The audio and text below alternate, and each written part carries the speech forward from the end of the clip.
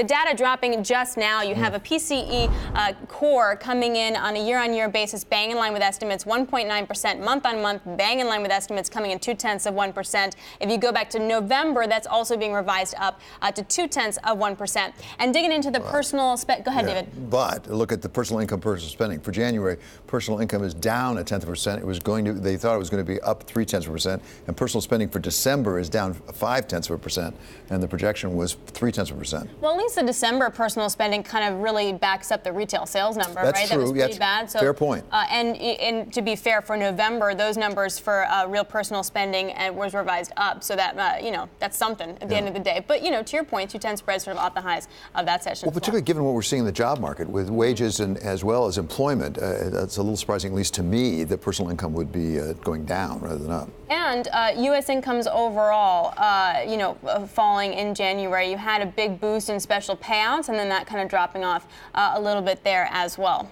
Okay, so joining us now is Peter Coy. He's Bloomberg Businessweek economics editor, and still with us is Jim Paulsen of Leuthold Group. Peter, I'll start with you. Looking at these numbers, I suppose this really reinforces what Chairman Powell's been saying. We don't see inflation right now. That is for sure. The message is patience, and this.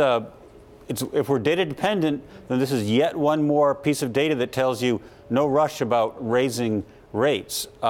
We had a great piece by Craig Torres, Bloomberg News in Washington, about this topic of patience and how the idea of preemption, the idea that you look at your model of the economy and if it predicts inflation, that therefore you want to be preemptive in raising rates to stop it, is out at the Fed now, and for good reason.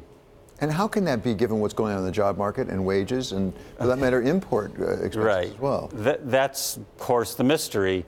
We're in a Goldilocks time here. Extremely low unemployment and below target inflation. It's like truly amazing, and we should be enjoying it while we have it. All right, well, Bill Dudley echoing some similar statements. He's a former New York Fed president, spoke to Michael McKee earlier this morning. Here's what he had to say.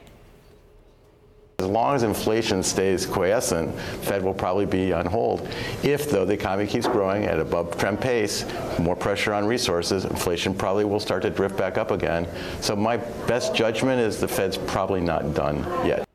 So, Jim, when you pair that with sort of what Peter was saying as well, I mean, is this just how much of a green light? Is this to go buy risk assets and continue to just say sell vol? I think, Alex, this is from an investment standpoint, it's a good report. Last year, we were overheating. And we were overheating in the economy, and then the end game was coming, because if it was continuing, we were going to have to raise rates too much and create a recession.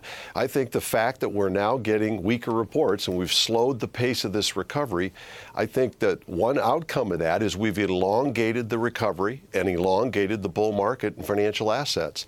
At full employment, 4% or less unemployment, we can't grow at 3+ and keep a recovery alive. But if we grow at 2-ish again, then I think we could maybe continue this recovery for a few more years. So to me, as long as reports don't fall off a cliff suggesting recession, but they just suggest slowdown, I think it allows the Fed a much more comfort in their pause approach and bond players, and it allows, I think, equity market to continue to climb higher.